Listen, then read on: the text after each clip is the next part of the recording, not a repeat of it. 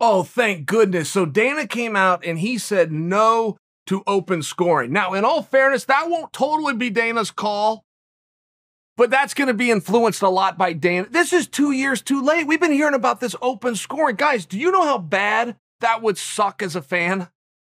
Because a lot of you have been, yeah, let's do this open scoring. It's more fair. It's a better way, and the fighters need to know. A lot of you have been behind that. Guys, you're asking for the wrong thing. It's that old adage in life, be careful what you ask for because you just might get it. You don't want open scoring.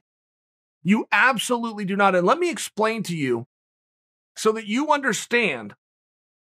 We have open scoring right now in this regard. Okay, there's a misconception that a fight is not being tallied or totaled until the end of the night, and therefore, what happened in the previous rounds may be forgot by the end of the night, and whoever came on hard in the final round is going to win the fight. That is not true. When I say that there is open scoring, I mean, make sure you understand this. I think a lot of us take this for granted because we know how it works.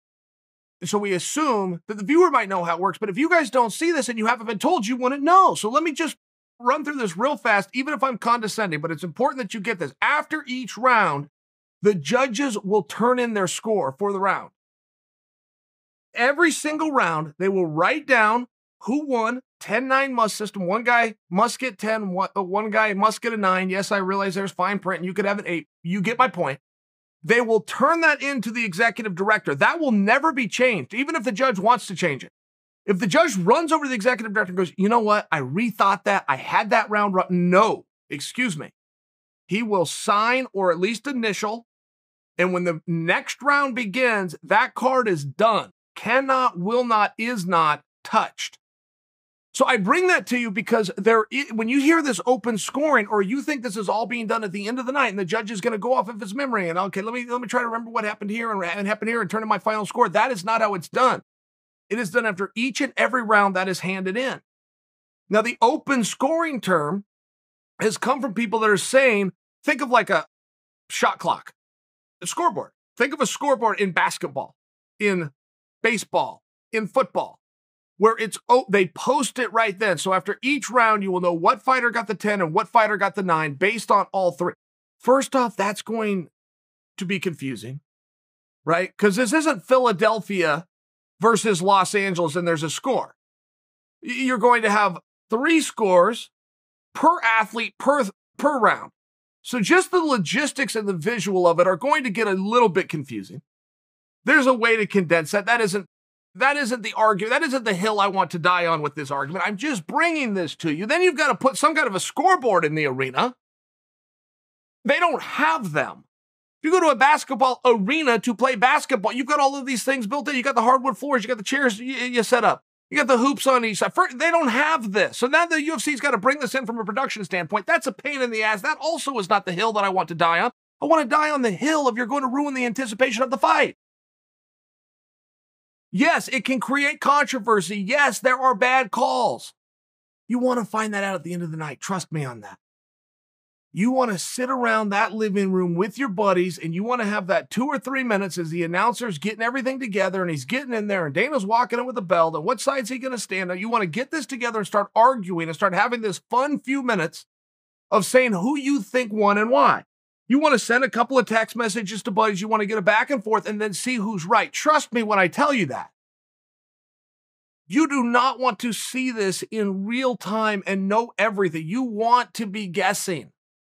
And there's certain nights where you want to be mad at the outcome and you don't agree with it.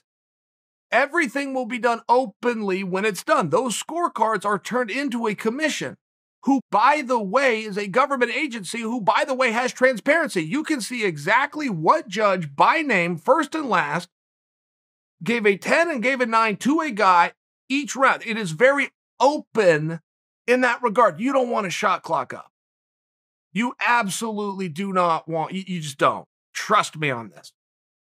It will make it boring. It will make it dull. Whatever misconceptions that you have, that it will change the fight and one guy will know when he's behind and have to go for that finish. All of these crazy things that you think are going to happen, would it happen for you? Whatever job you have, if the boss comes in and says you're up, are you going to go hard? Why weren't you going hard before? If the answer to that is yes, and I could be motivated at the last second to try to get a big win, don't you have to look at the man in the mirror and say, why wasn't I doing that before? So that argument isn't going to hold water. I'm speaking purely to the anticipation, purely to the viewer experience and the enjoyment of the fight and all of the back and forth and the arguing that you're going to have.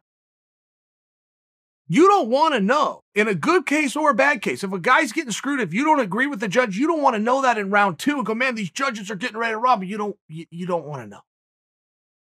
I'm speaking for you, but I wish that you would consider it. I don't think people have a good enough imagination on this to actually close their eyes, picture a fight happening. Now they've got a scoreboard that they're looking to after every 5 minutes for the Poindexter sitting ringside to see what they wrote. You want that at the end of the night. You want that high-paid announcer in the shark suit coming in, saying what the scores are, and revealing that to you, revealing the conclusion. What movie have you ever watched that you didn't look forward to the ending? What show have you ever watched? What book have you ever read where you didn't actually look forward, having an excitement about the ending? Don't take that away from yourselves.